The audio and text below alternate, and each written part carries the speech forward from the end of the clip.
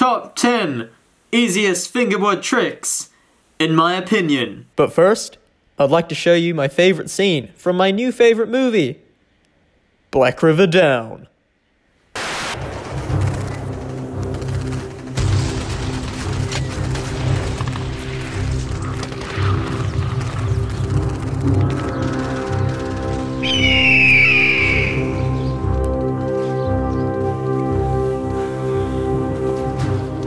So you want to learn some tricks, huh?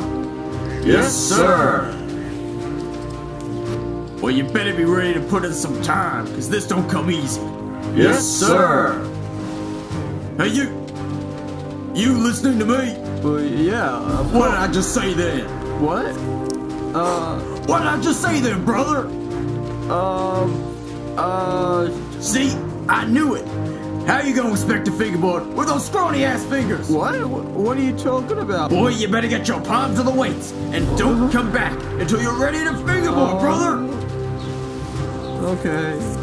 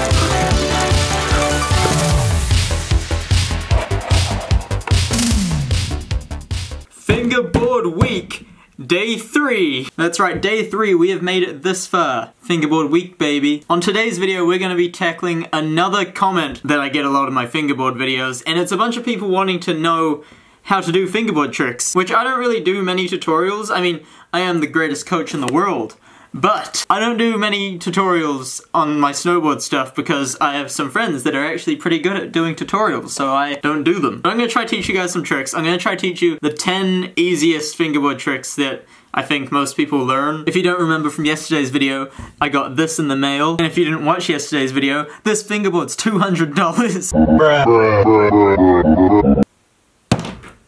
Top 10 easiest fingerboard tricks, in my opinion. First things first! You want to make sure that your fingers are in the right position. Because if they're not in the right position, you don't want to be on your fingerboard all like this. Ready?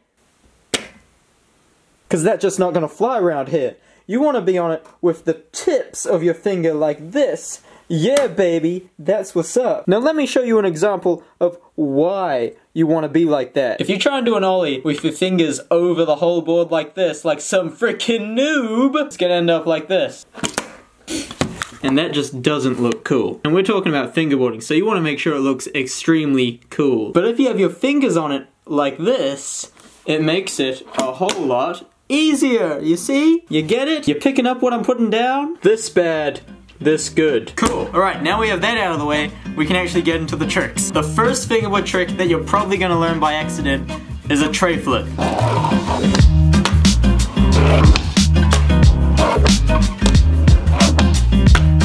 Because when you first get a tech deck, you do this.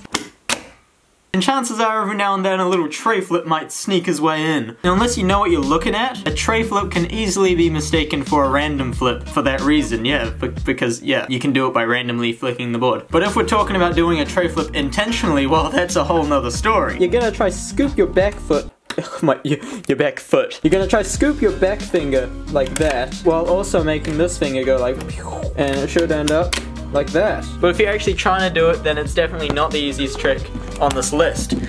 But it is also probably the first trick that you'll do, so it kinda is. The tray flip is also commonly known as the 360 flip, and it is so easy that my friend Levi can do it. I'm here to see if you can tray flip. I can tray flip. Oh damn! Oh! Tray flip. Alright.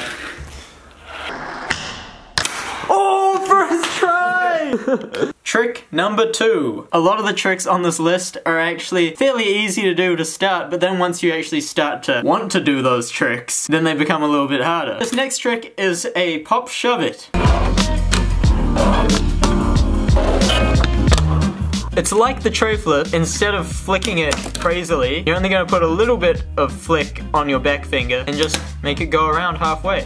And when you see that it's spun enough, you just use your front finger to just push it down. Something that helps a lot with the pop shove it is trying to spin it around your front finger, because it makes it a lot easier to catch. I'm teaching you how to do a basic pop shove it. If you want to do them higher, I can't help you there because I can't do them any higher than that. Trick number 3 is a fakey kickflip.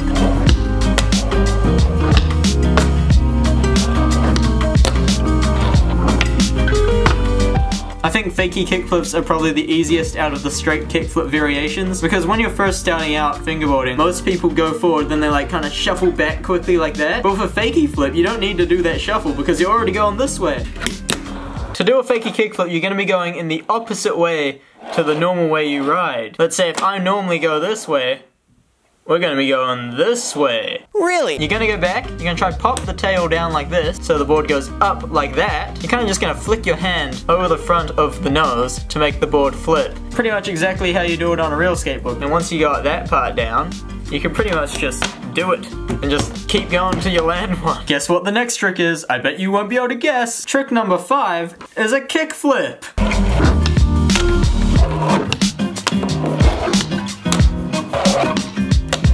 We just learned fakey kickflips, so once you got those down, the kickflip is very easy to do, because it's the same thing, just going the other way.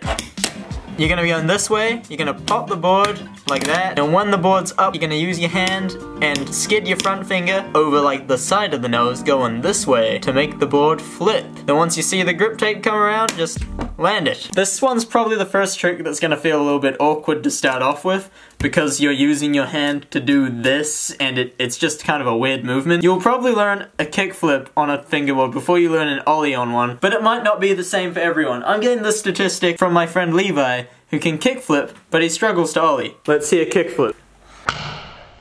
Oh, there it is! Wait, nollie?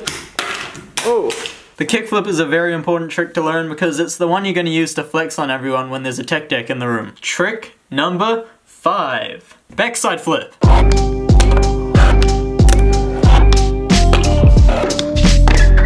Backside flips are easy. Some might even say they're easier than a normal kickflip. And by some, I mean me! Because sometimes when you go for a kickflip, the board kind of naturally does that. And when you see that, you can just be like, oh, your back finger's gonna scoop a tiny bit, like a tiny bit, to make the board spin like that. And while you're doing that, you're gonna move your hand around like this. You can even land this one 90 degrees and just skid it around a little bit and no one will care. You might be noticing a pattern here, that each trick kinda relates to each other. So once you learn one trick, you can do the next trick pretty easily. And that is the same for our trick number 6, which is a varial kickflip.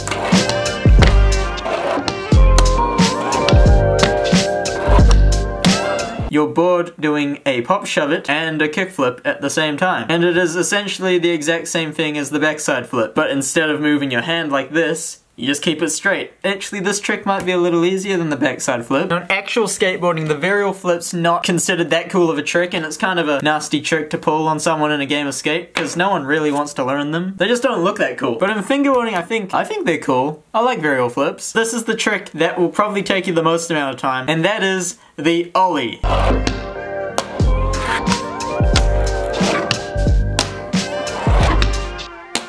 Once you have a good ollie, it's gonna make every other trick kinda make sense. As in real skateboarding, it's the same in fingerboarding, pretty much the way you do it. Once you learn the ollie, it's like opening up a gateway to a whole new world of tricks. So the hard part about fingerboarding is keeping the board straight, which is why ollie is so far down the list on the easiest fingerboard tricks, because you gotta keep the board straight the whole time. Pop down on the tail, and you're gonna move your whole hand up to the nose. Unlike the kickflip, you're not gonna flick it off. Move it up to there until you bring it up to level out and then land. The easiest way to learn an ollie is probably gonna be doing it like this. You're gonna roll backwards, you're gonna pop up, and then you're gonna kind of bring your whole hand forward like that. So it's gonna be backwards.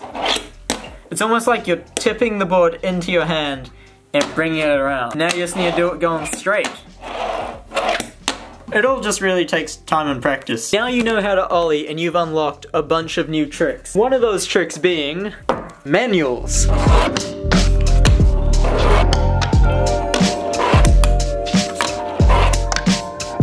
Super easy once you got the ollie. I could probably stay in a manual forever. That's right, world's longest fingerboard manual. Gonna break some world records.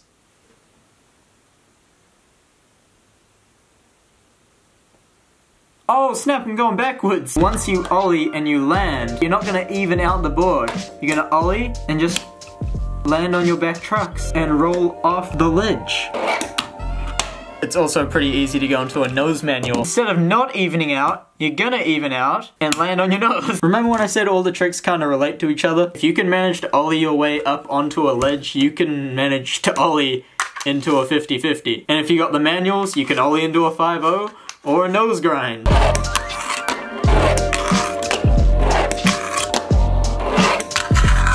The only thing that's really tricky about this is just being accurate, but it's not actually that tricky, so yeah. And for my final trick, the world's most easy fingerboard trick.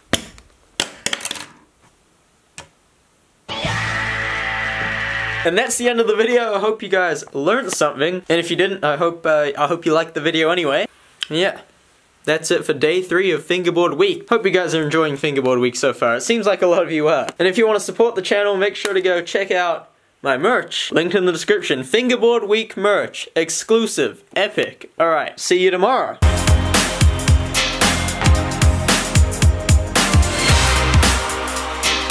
Woohoo! Make sure to subscribe.